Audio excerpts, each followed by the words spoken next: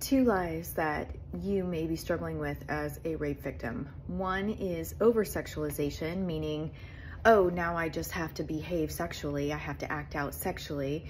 Another is, I'm not going to be sexual at all.